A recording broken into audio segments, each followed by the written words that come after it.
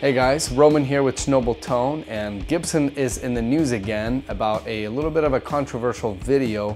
Hey everybody, Mark Agnesi here for Gibson Guitars. And it rubbed people the wrong way to where Gibson had to take the video down. The big daddy of them all, the Les Paul. This single cutaway carved maple top design originally came out in 1952. So Mark Agnesi talks about the shape and the headstock of the guitars that Gibson has produced over the years, and that essentially they are all trademarks of a Gibson guitars. We have the mouse-eared F-hole semi-hollow body design with the ES 335, 345, and 355, like the Flying V and Explorers, some of the most copied and imitated guitars of all time. And not just our body shapes, but things like the shape of the headstock, that open book design or mustache kind of design.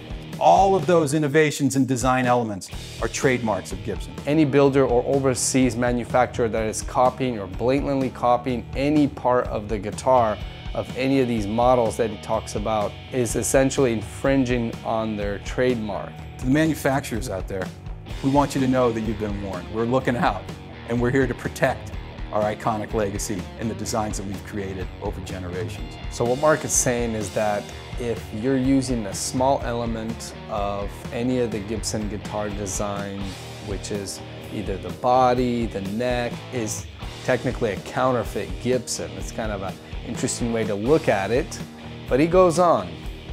To all the people in the film and television and commercial industry, reach out to us. We want to work with you. Stop taping over the logos on the headstock.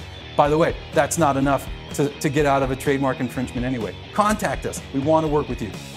Artists and musicians will cover up logos on just the headstock, but he's saying that's not enough to not infringe on the Gibson design and trademark. Several years back, Gibson actually tried to sue PRS for their single cut guitars, and that went on for multiple years, and eventually Gibson lost, and PRS was able to make their single cut guitars again. So he's warning the guitar manufacturers to watch out to make sure that you're not infringing on Gibson's designs. And this isn't about us trying to be bullies or trying to stifle the boutique marketplace. This is about protecting our legacy. 125 years of innovation and relevance in music. It probably is a video that looked better on paper than when they released it, and they kind of got that backlash. And so this is kind of a new approach for Gibson.